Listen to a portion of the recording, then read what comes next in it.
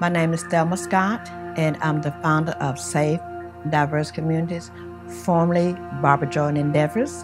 And our organization focuses on reducing the dropout rate so they can reach their maximum potential in whatever goal that they pursue in college. S.A.F.E stands for Student and Family Empowerment. We empower our families to be the best that they can be and also to learn about diversity and inclusion.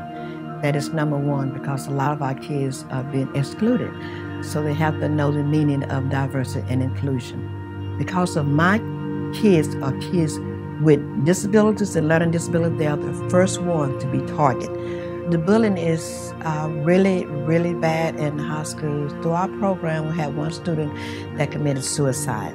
So we just kind of encourage the kids to be advocates for other kids on campus. So that's what a lot of our kids do. It has to start at home. The parents have to teach their kids at home to not bully, because the kids are bullied and then they become bullies. I had breast cancer, so I had brain damage from the chemo and radiation. I started dealing with severe depression. I was committed to the mental institution. It's where my husband was there for me, and he walked me back to health. So that gives me meaning when I go and contribute to some of these kids' lives and to some of their families' life. If I help somebody that day, it's a journey, it's a blessing to me. So that's how I'll keep going every day. I'm blessing somebody in my circle every day. April is Autism Month. We honor our Autism King and Queen. We have a monthly ambassador program. It's where we honor the students for being ambassador of the month. The teacher will let us know this student, and this student who has made the good grades. So those are the ones that we honor.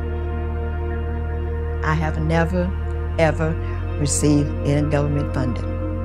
Well, our program operates off of donations and also small sponsorship.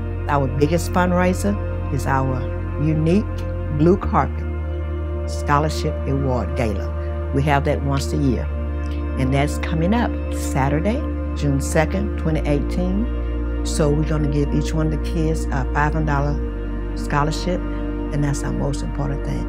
Continue to help the kids to pursue their education and help them to rebuild their lives.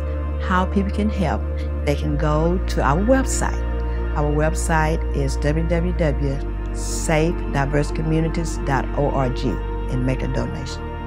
Our motto for S.A.F Diversity is, our communities are safer, they are stronger, and they are better when we come together advocating for diversity, inclusion, equality throughout our nation. Thank you.